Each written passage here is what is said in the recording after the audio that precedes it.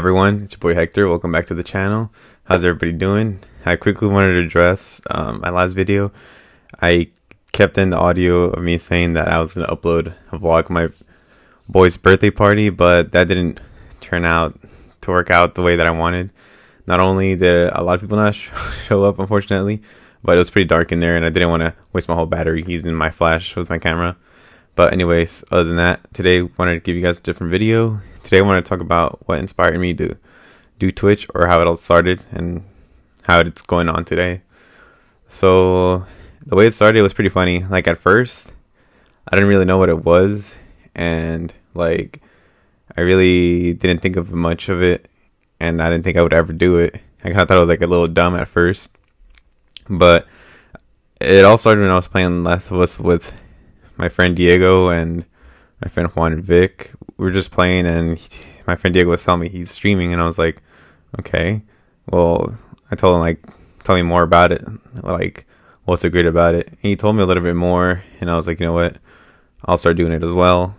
So I started doing it, and sure enough, I started getting like a view or two, and I was just like, oh damn, okay, well, that's good.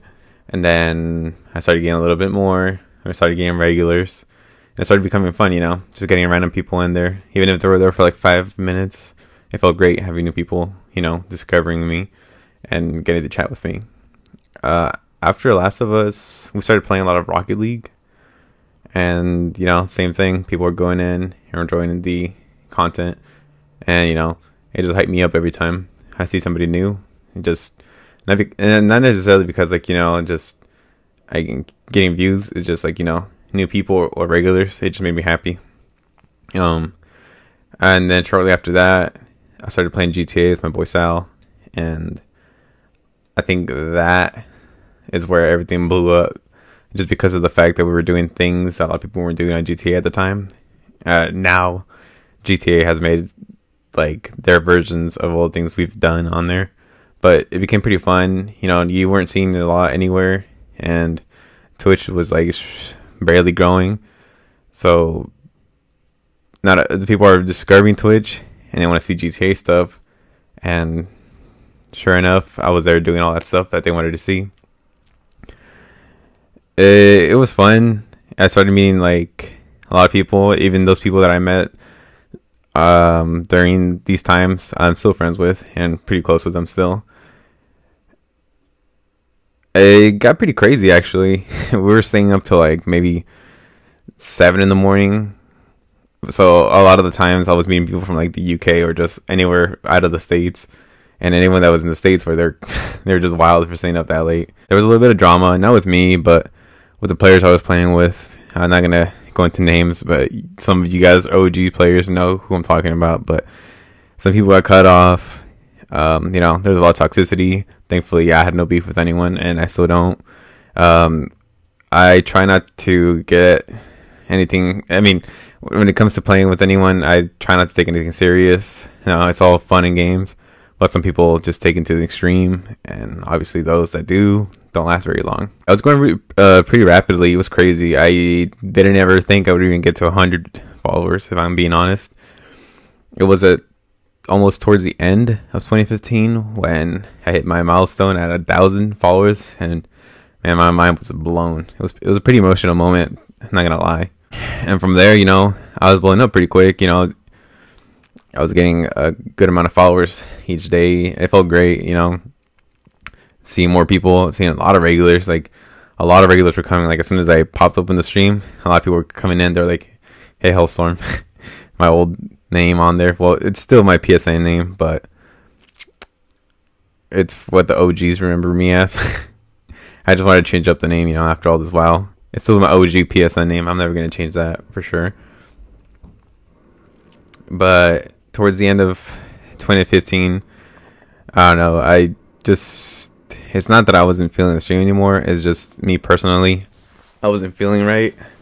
I started to feel like, you know, a lot of people are accomplishing things, like, you know, finishing school, doing stuff with their lives, and I felt like I wasn't doing much with my life, and I didn't feel like I had the support at the time to make me feel like I'm doing the right thing. And like I said, Twitch wasn't known that big back then, so a lot of people didn't know that one, you can get money out of it, and two, you can make a career out of it. So I don't know, I felt like a lot of people maybe thought that I was like wasting my time playing video games, not doing much, and having an emotional level. And it was never like about, oh, I want to get money out of this. It was just like, I was having fun. Like if I can make a career out of this, that'd be great, because I was just having fun, and that's like the base point out of it. It wasn't because I was trying to be the most competitive player, not the most viewed player.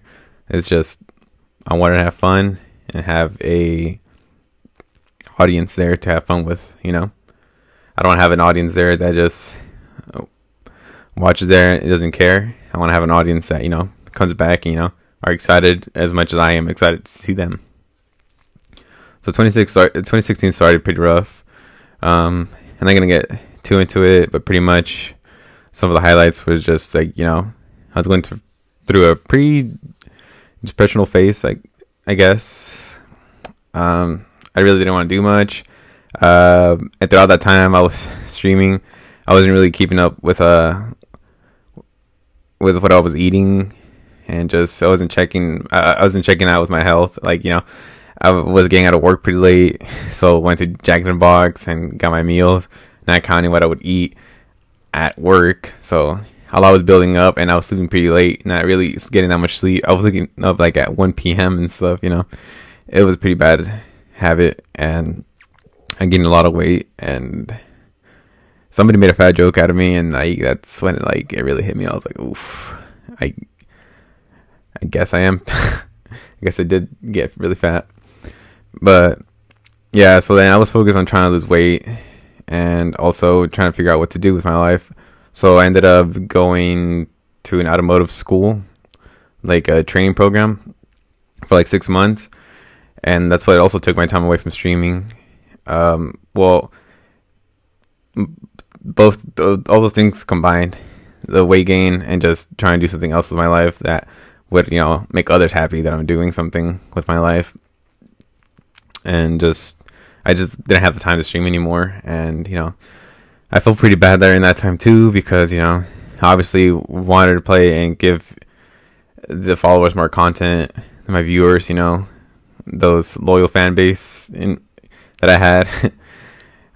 They were asking me all the stuff like, when am I going to stream again, what's going on, what happened, and I kind of feel shitty, but some I would ignore, some I would just say like, I don't have time, and I don't know, I kind of want to just go back to 2016 and slap me across the face and tell myself that, get your shit together, you got this, just keep pushing forward. Fortunately, I didn't have that momentum or that support to help me out to push forward, so I started going to school and work. So I was going to school from like 8 to 3, and I had an hour gap to go home, eat, change, and get to work as soon as I can while there was traffic, and get to work. And I was getting to work like 5 to 10 minutes late, so they were getting on my ass about that too. So all around, I just felt bad. And then the school I was going to, the instructor, it was pretty bad, honestly, all around. He didn't really care what you did with your time, as long as you're there. He's getting his money regardless, and it was just a bad experience all around there. I don't think anyone that came out of there is happy that they went there.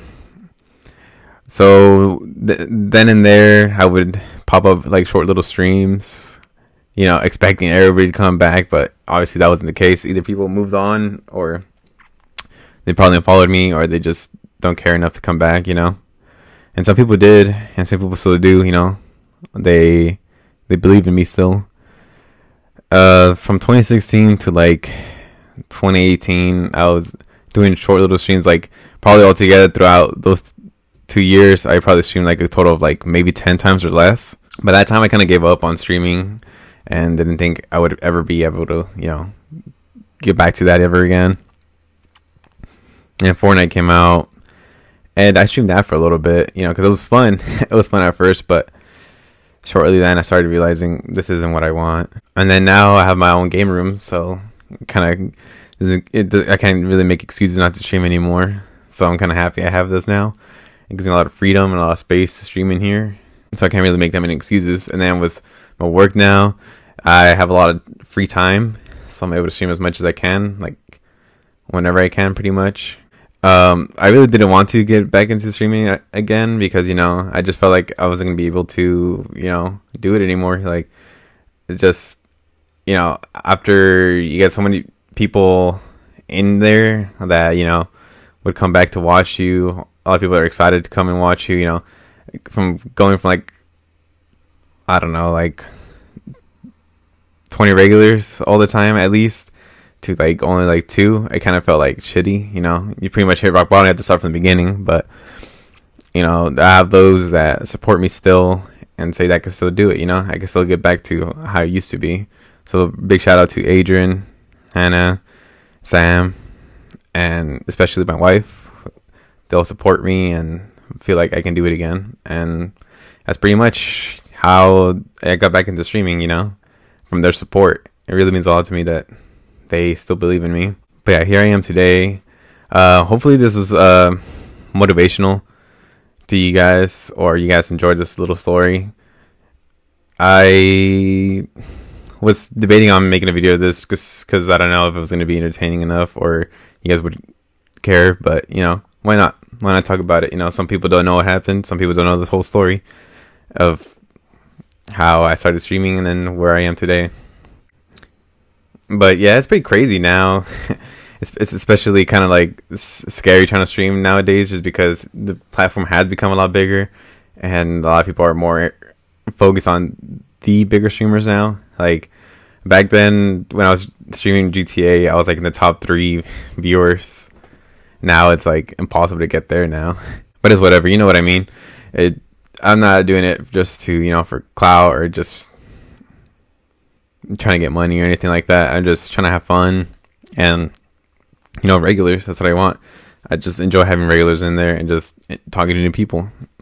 You know, it's fun, it's exciting, and that pretty much wraps up this video. Hopefully you guys enjoyed this video. I know it's all over the place. I should have probably like written something out, but I just wanted to speak this out of my heart. And yeah, like I said, guys, I'm sorry about that video of Eric's party. Yeah, it didn't turn out to go as planned, but you know, there's always next time. But if you guys want to comment happy late birthday to my friend Eric, go ahead. And other than that, I'll catch you guys in the next video. Peace out, guys. Thanks for watching.